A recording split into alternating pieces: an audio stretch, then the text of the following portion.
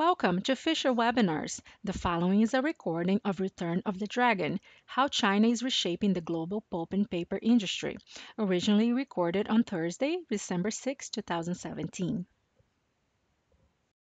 And as Kelly mentioned today, we're going to be talking about China and its impact on the global pulp and paper industry. But I think there's a general theme that I hope everybody on the call today takes away, which is that the global pulp and paper market is now in a state where global trends and global economic trends have implications worldwide. 20, 30 years ago, it was true that many companies in the pulp and paper industry could be successful by being regional or focusing in their immediate area. And with consolidation now and the increase in importance of trade and certainly what we'll talk about, the emergence of China, that's probably no longer true anymore. It's probably no longer enough that companies can just be aware of their immediate environment and be successful.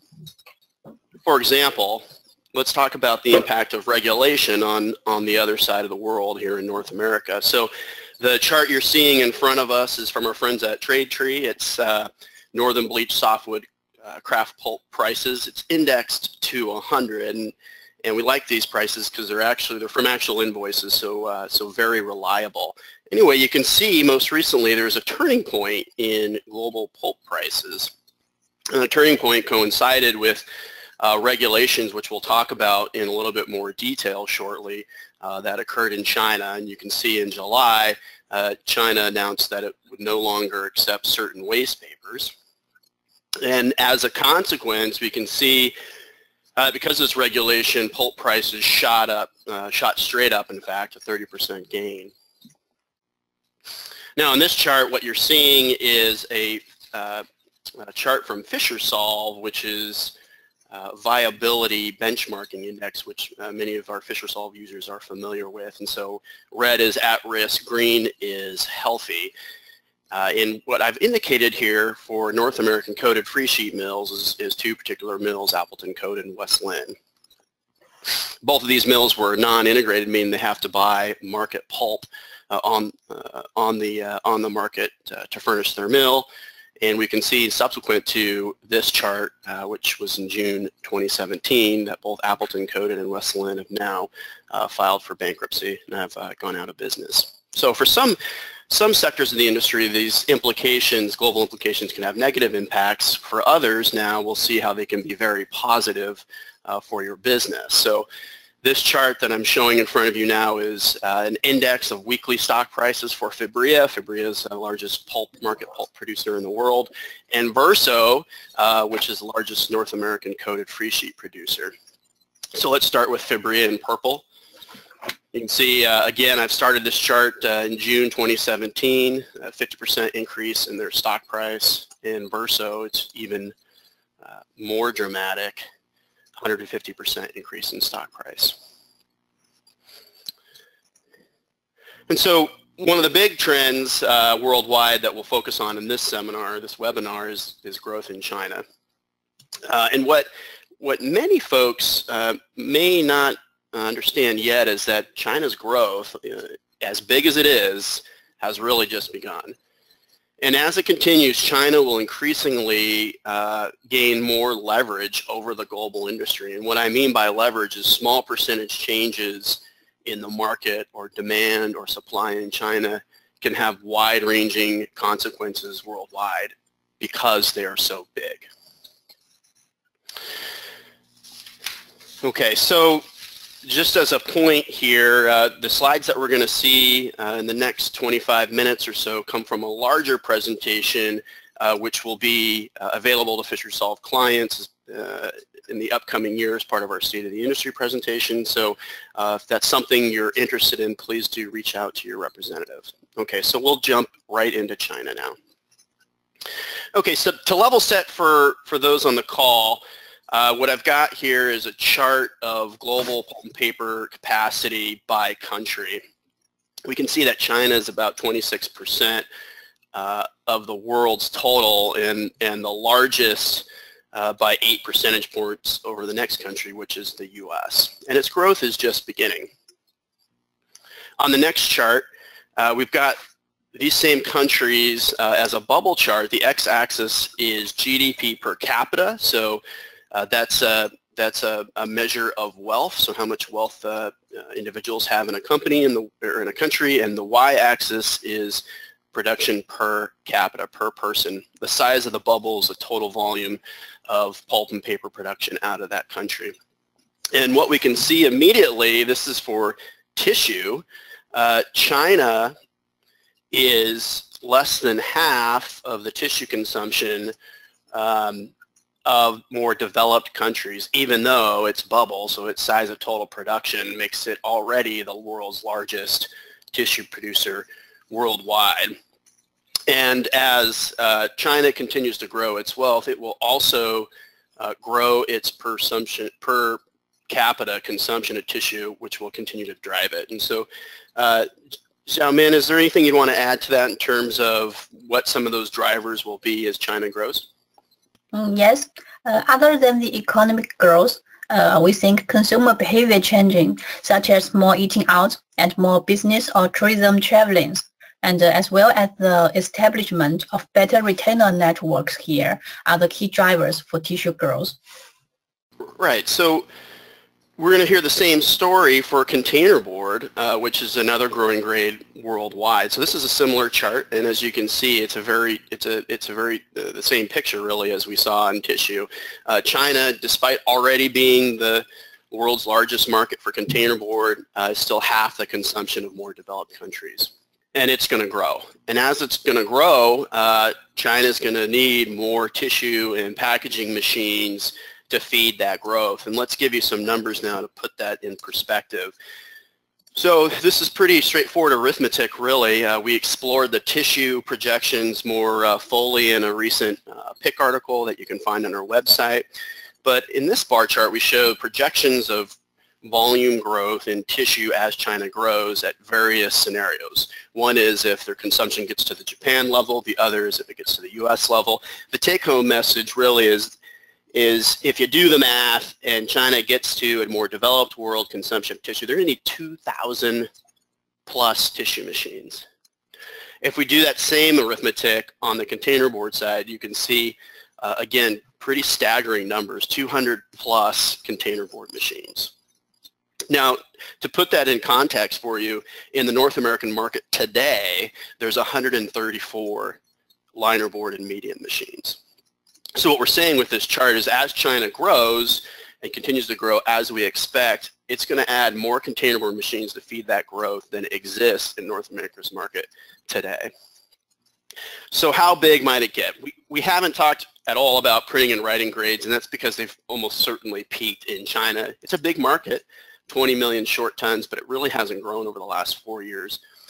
However, you're going to see continued growth in the grades that are growing globally, tissue and packaging, for which there aren't a lot of substitutes.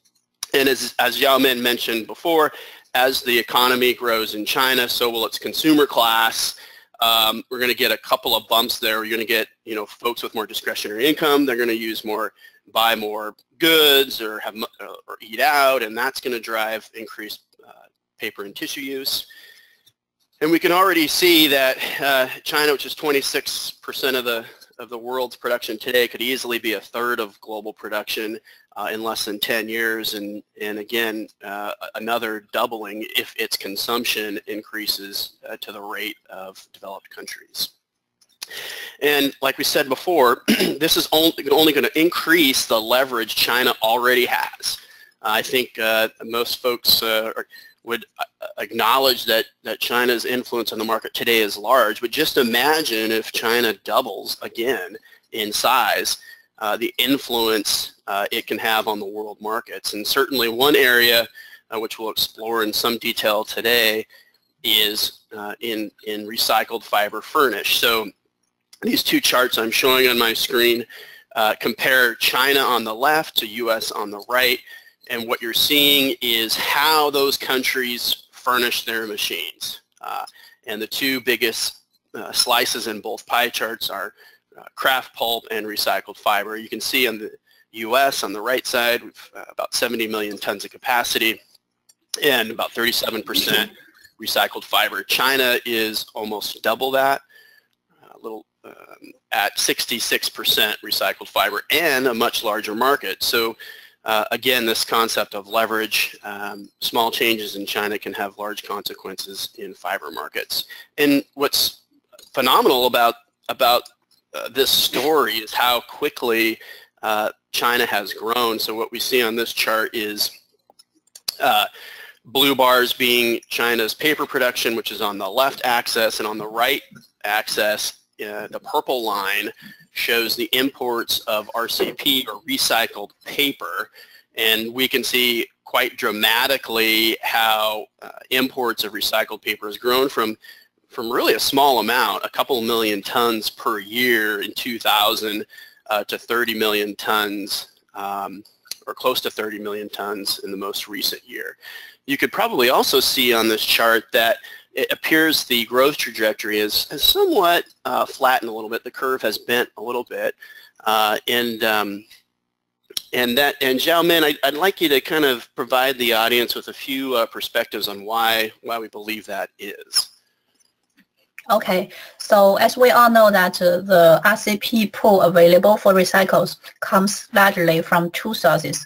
One is the own Western world's their own consumption of paper grades, and another one is the packaging, which China exports together with the products overseas.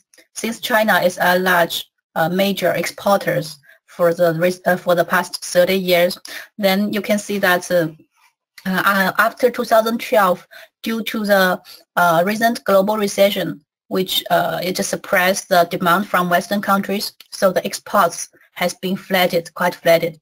And also, the rising labor cost here has contributed to the less exports here too. The export growth is really flat here now. However, in the other hand, the domestic consumption grows faster. So it means more domestic OCC has been collected to fill the fiber requirements here. And also, since Western countries, you know that they have been already slowed down in the total paper grade consumptions. For example, like printing writing papers, we have already seen declines there. So that's another reason the RCP pools is smaller, shrinking now. Thank you.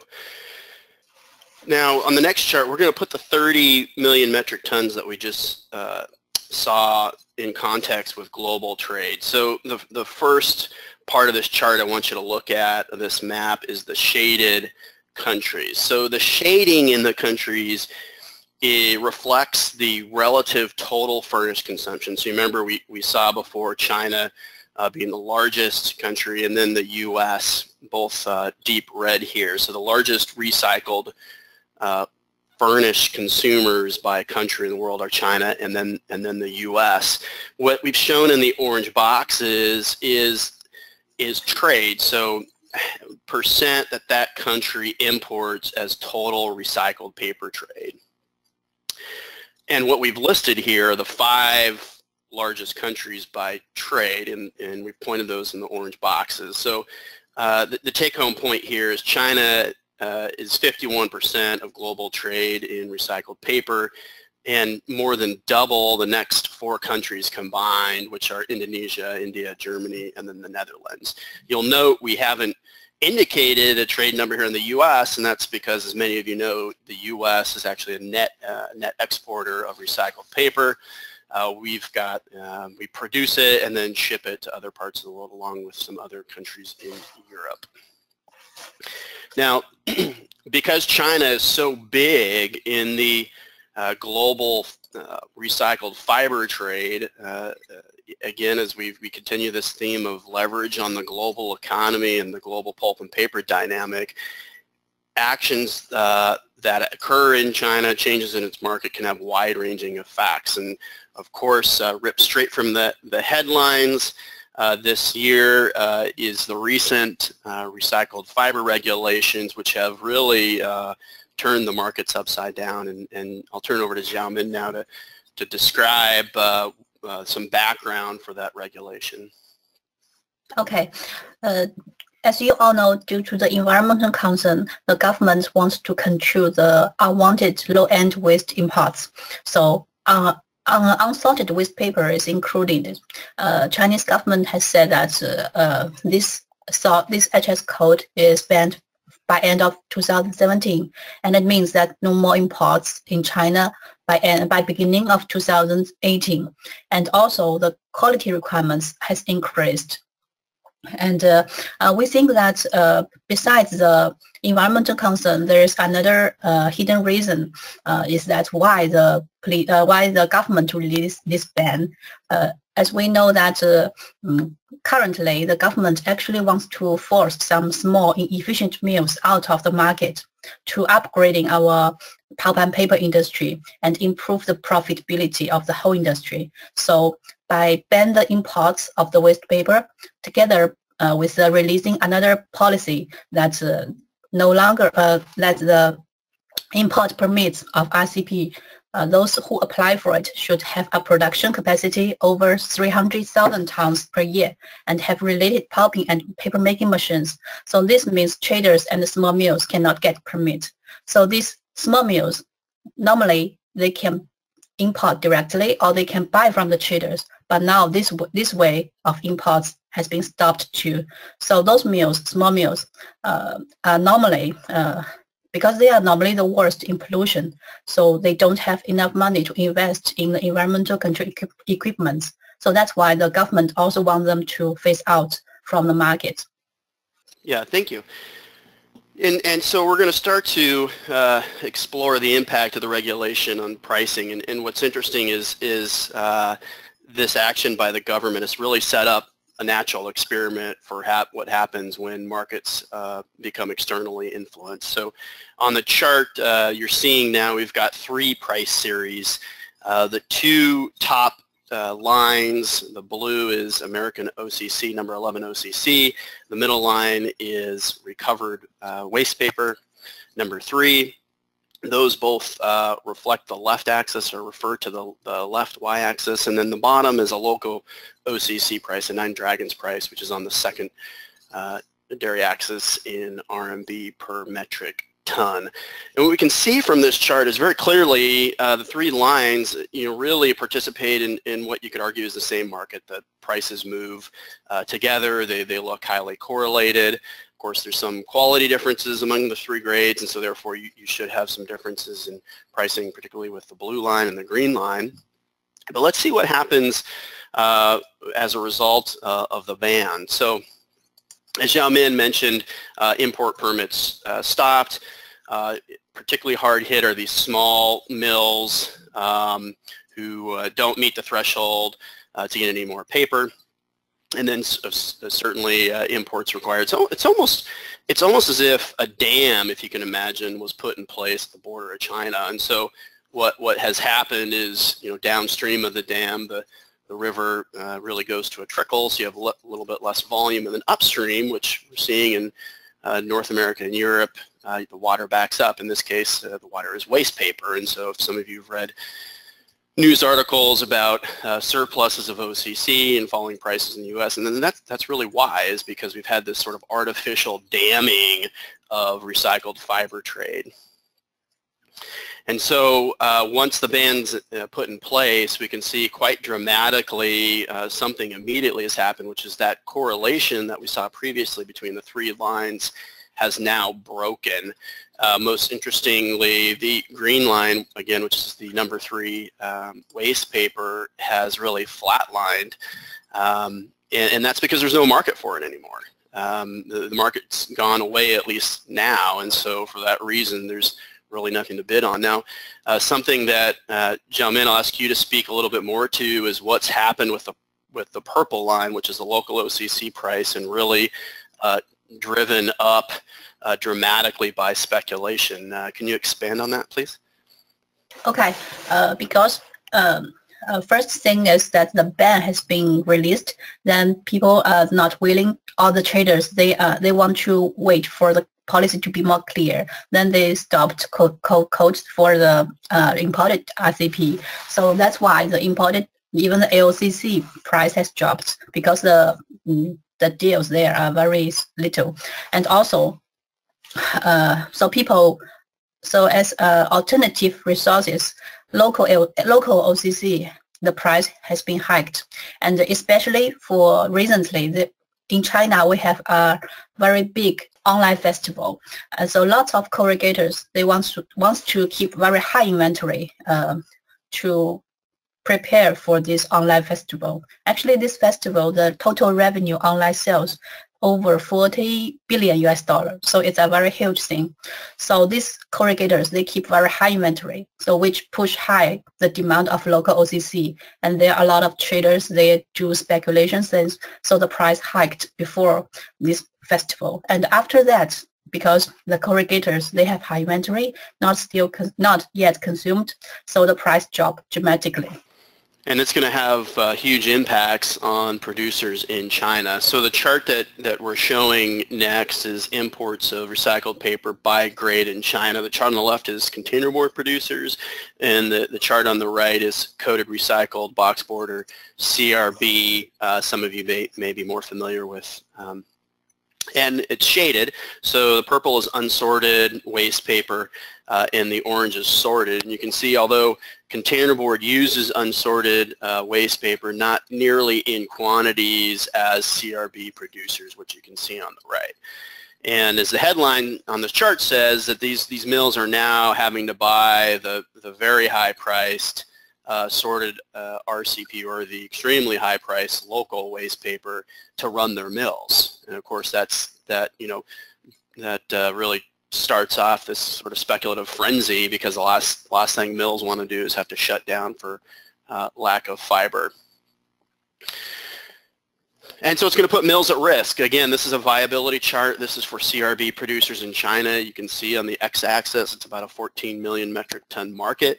Again, red's at risk, as we saw on the chart before. And the numbers here start to get staggering. So the small mills, as Xiaomin mentioned, which may not meet the threshold to be able to get waste paper, and those mills at risk account for 3 million tons of capacity in China. And those mills are at risk now of closing, which is probably part of the underlying reasoning for the regulation, is to get some of these small mills out of the market. Now, of course, that has consequences of its own, because as small mills come out of the market, you're left with the big giants. And so, as we've seen in other parts of the world in this industry, consolidation, really concentration of industry can have dramatic impacts of its own in terms of market dynamics. Moreover, as waste paper prices have shot up, as furnish shoots up, it raises the cost of production of those grades. The purple bars here is again CRB, and what we've shown this against is the orange bar, which is the production cost out of Fisher-Solve of FBB. For those on the call who are not familiar, FBB stands for folding boxboard. It's a grade of board that can also be used in these folding boxboard applications, and in some cases there's segments of the market where you'd prefer CRB, and others where you prefer FBB, but there's enough of the market that substitute between each other. You could see some interesting dynamics. And so as recycled furnish prices increase, as we've shown in this chart, you get to a point where FBB becomes cost effective. And FBB uses some virgin kraft pulp in its furnish, and so if this kind of regulation was to become long-term and it caused some switching out of CRB and FBB, you could imagine how that would increase demand for FBB in China, and possibly then virgin kraft pulp. And so let's think about, we just showed implications within China in terms of potential switching in mills within China, CRB versus FBB. Let's think about other parts of the world. If this sort of what we've seen in terms of the speculative price boost continues, or there's enough of a recycled shortage in China that we have a permanence in terms of higher virgin demand.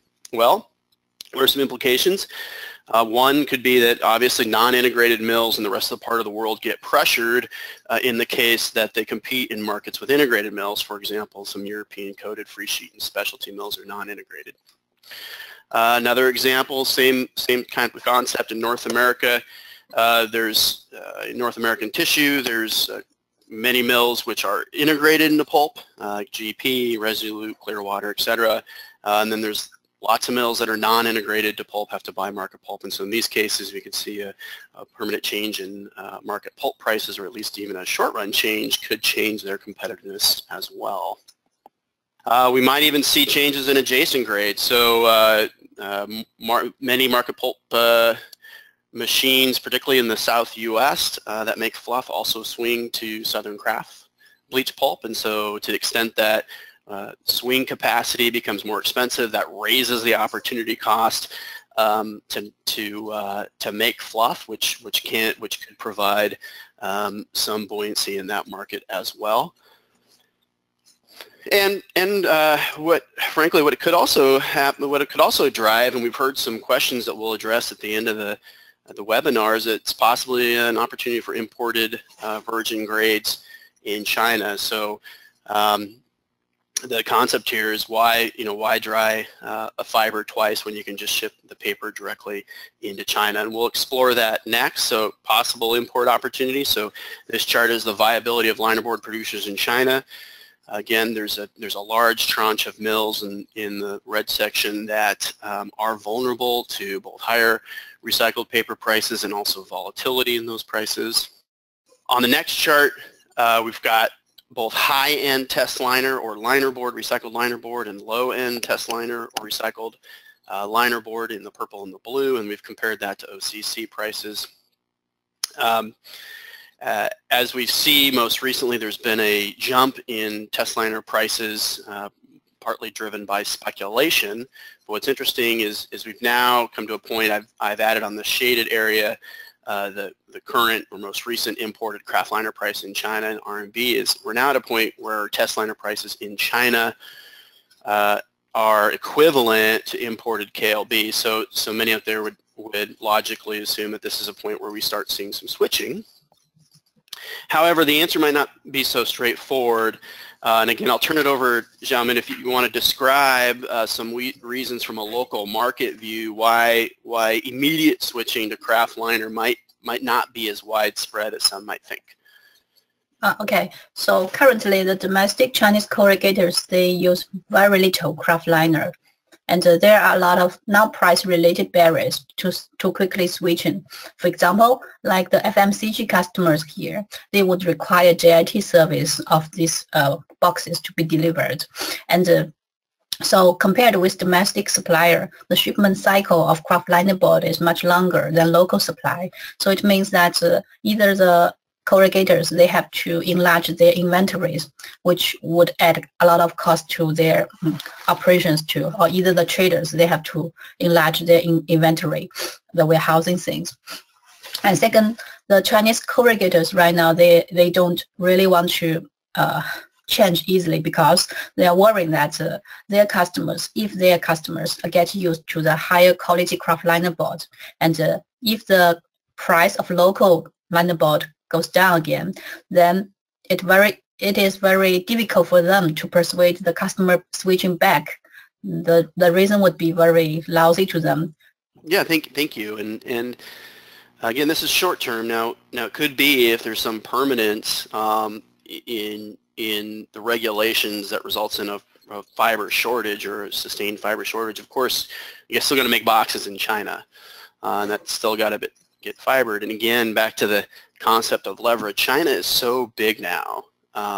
It has so much leverage that it's only a few percentage points, even if there's a few percentage points of increased use of KLB, could have huge consequences globally. So if just to throw some numbers for people to do a thought experiment, if China's production or demand for containerboard today is right at, let's use 50 million tons for easy math, and the result of this regulation was increased demand of KLB by even 2%, that's 100,000 tons. That's a significant chunk of the globally traded market. And actually, I did the math wrong. 2% would be 1 million tons, which is 25% or so, or 20% of what's traded globally today. So small percentage points, even if there's no changes or substitutions en masse, it doesn't have to be much to have very large impact on the global market.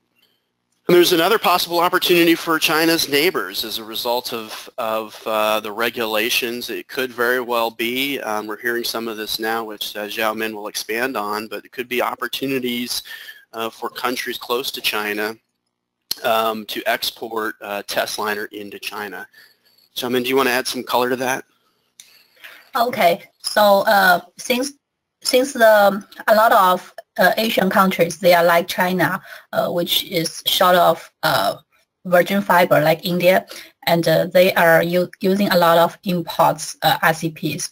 So if China has a ban here, then there will be more available unsorted RCP at cheaper cost. So these countries like Vietnam, like Thailand, like India, maybe they will get a lot abundant of additional RCPs.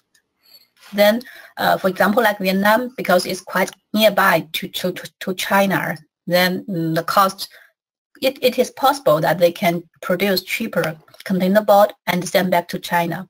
Actually, for these days, I've heard that a lot of traders are asking from Japan and from Thailand, from Vietnam, whether they can export containerboard to China. So these countries, the neighbor countries, could actually benefit from the ban. Yeah, and continuing that theme of trade, what's interesting is despite all of the production, all the capacity in China, China's not really a major player in global pulp and paper trade. So this chart shows China's a percent of global paper production. And you can see, although they import a tremendous amount of market craft pulp, which is on the right, so far today, there hasn't been a lot of trade in terms of percentages of what's traded globally. But that could change. The government is actively trying to encourage more trade out of China and into China. And so here's an example of one policy by the government called the One Belt, One Road initiative, which many of you have probably read about. And this initiative is designed to really spur exports out of China to countries involved in the initiative. You can read the numbers, but they're quite large. Almost a third of global GDP, 2/3 of global population, and a third of today's trade. And the government is investing $100+ billion into this effort. And so this could drive more increased trade. And as we think about China in terms of all the capacity that's been installed, it could possibly pose a threat for some of its neighbors, or possibly an opportunity for some folks who have a comparative cost advantage to be able to ship into China. We're seeing some results of this activity already. So this is a chart from the National Information Center of China. We can see the red line, which is exports out of China, have grown. The growth rate of exports has increased by about 20% over the last 5 years, so 23 to 28%. That's the top red line. So we are seeing some benefit. Today, most of that benefit is being realized by equipment producers in China, but certainly there's a possibility this could also increase trade of paper. And we talked about this, referred to this on previous slides, but China has had this rapid growth of pulp and paper capacity, and as we all know in this industry, supply and demand runs in cycles, and so there are periods of overcapacity and periods of tightness, and we referenced periods of overcapacity which led to subdued OCC prices in a previous PIC article, which you can read. And so far, production has been focused on the local market. So Chinese firms, for the most part, haven't been focused on exporting paper. But as the government encourages companies to trade more, we do think it is quite a possibility for those grades that are cost competitive to be exported in larger volumes out of China. So equipment and what we just talked about, paper is not the only thing that China is trying to export right now. They're also trying to export capital. So this chart shows the number of M&A deals executed by year. We can see quite dramatic growth since 2013, where there's been $235 billion in deals done.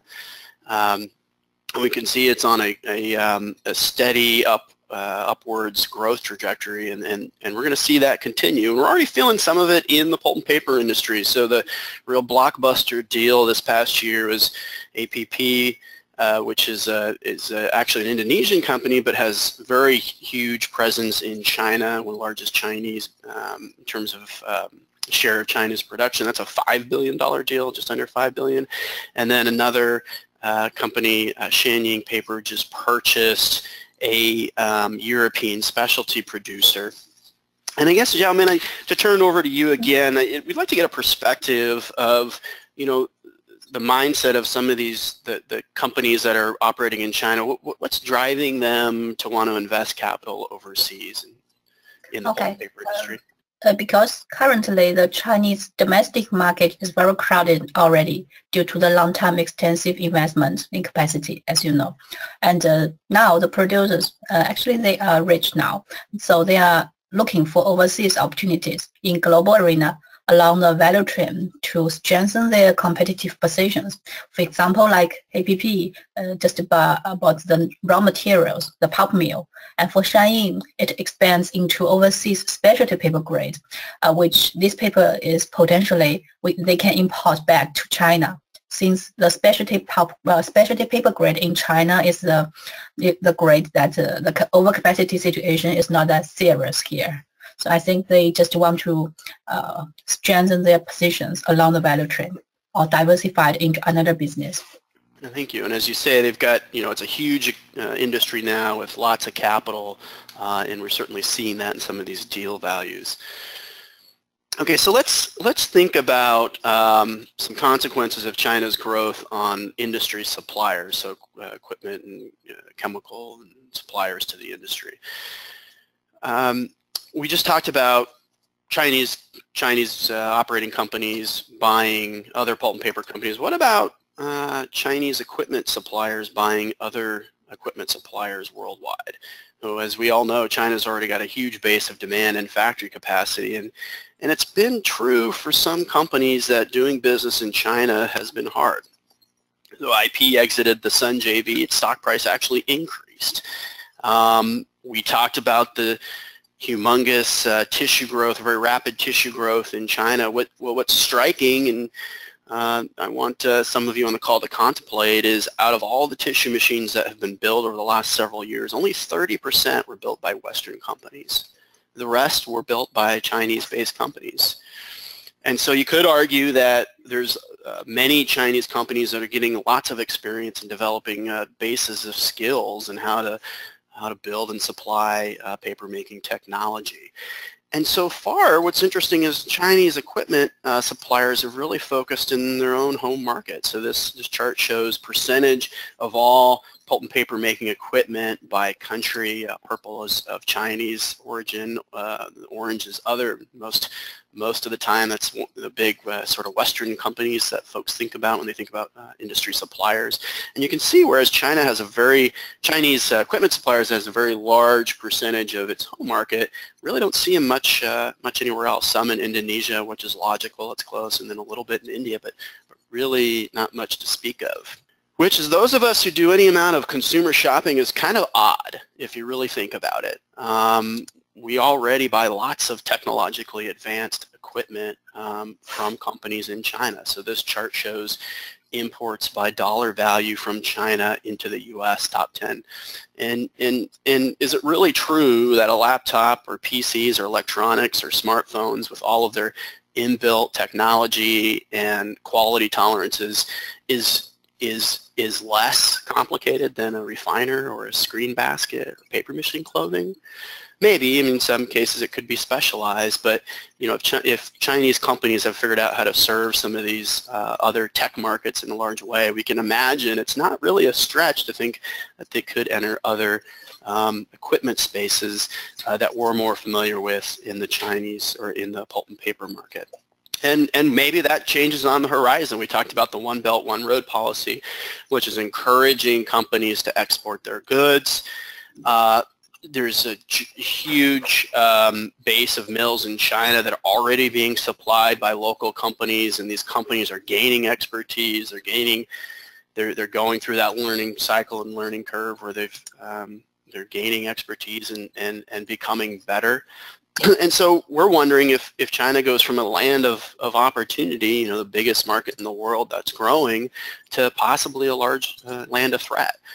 And if that's true, then what could some companies do to mitigate that? Possibly JV or specialize their products, other strategies. And there could be an opportunity for Western mills that are wishing to lower their capital costs. So like we've seen in other spaces, other industries, electronics, lots of goods are made in China because they're cheaper. They're cheaper to be made in China than they are in Western companies. Well, if that's true for, again, PCs and televisions and smartphones, could it also be true for paper equipment?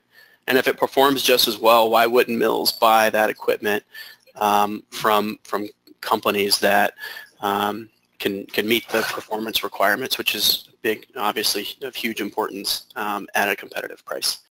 So one example that could be up for grabs in terms of this market opportunity is really the boiler conversion in China. Xiaomin spoke about the government's desires earlier to improve the environment in China.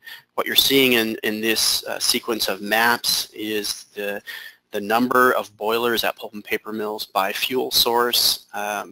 Green is coal, blue is gas, and it's pretty striking from this chart in terms of the difference we see in China's boilers versus more developed countries, much more usage of coal.